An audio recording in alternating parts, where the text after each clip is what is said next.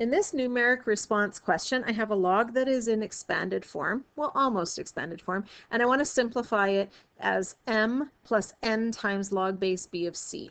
So let's see what we can do here.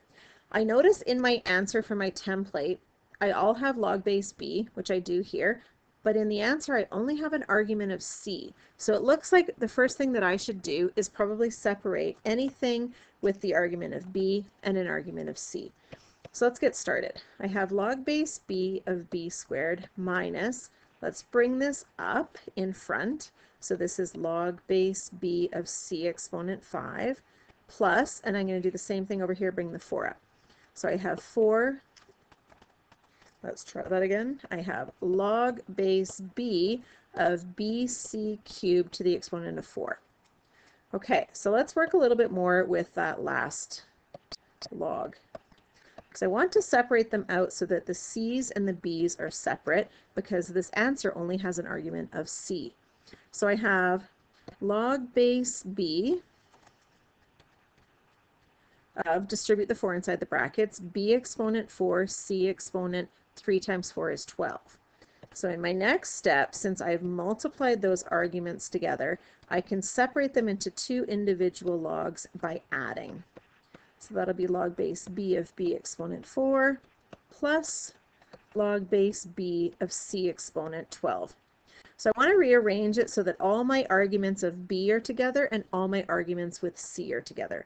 So I'll rewrite this as log base b of b squared plus log base b of b exponent 4 plus log base b of c exponent 12 minus log base b of c exponent 5. So I wrote them all together like that, grouping my b's together and my c's together. I chose to write this one here first because it has a highest exponent, and when I'm subtracting, I know I'm going to use quotient law. So over here, I'm adding the logs together, so I can keep the base the same and multiply the arguments together. So b squared times b exponent 4 is b to the 2 plus 4 is 6. Plus here, I'm subtracting my logs, so I can write it as one log, keeping the base the same. Since I'm subtracting, I would do that through dividing. So c exponent 12 divided by c exponent 5, that's quotient law. 12 take away 5 is 7. So now looking at this, I see I have an argument and a base that match. I know that's the matching law, so I'm going to bring the 6 down, multiplied by log base b of b. Plus, looking at my template, I have a number in front. I'm also going to bring this one down. 7 times log base b of c.